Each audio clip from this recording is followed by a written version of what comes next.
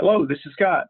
So today I'm going to be talking about Statistica. In fact, the next few sessions will be on Statistica, Enterprise, and SDMS. If you have an interest in another platform, stick with me and I'll definitely get back to those as well. But today we're going to talk about specifically setting up a new account in Enterprise with Enterprise Read Access only.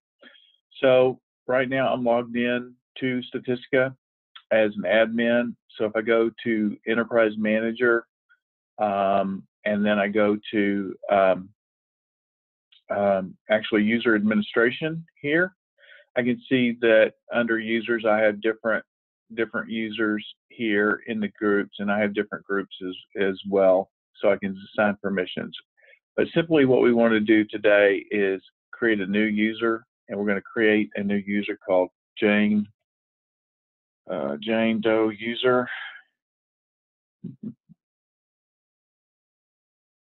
Okay, and so Jane Doe, and I'm going to give her a temporary password as administrator.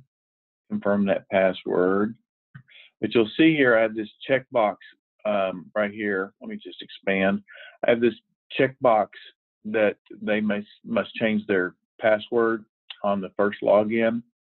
And so I'm assigning her the way I assign pretty much everyone within the organization with specific rights, base level rights.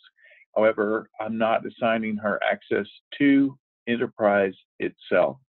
So I'm going to press commit to actually create that account, and then I'm going to go ahead and log out as administrator, and then I'm going to come back in as Jane Doe. If you've done this before, if I click Statistica and then hold down the Shift Control key, I should get a login, an empty login. So I'm going to type in JaneDoeUser, and with the password that the administrator gave me, I'm going to click OK, and sure enough, I'm going to be forced to change my password. Now the administrator does not know what user password I have. And then I'm going to launch Statistica. You'll notice under the Enterprise option here, this is grayed out for Manager itself. However, I can see down here on the left panel, I can see the objects that have been created by my organization. So essentially, I have read access to these objects. So if I click View Edit here, I get this workspace that's been created and saved in Enterprise. Now I can save this off into, do a save as and save into my local directory.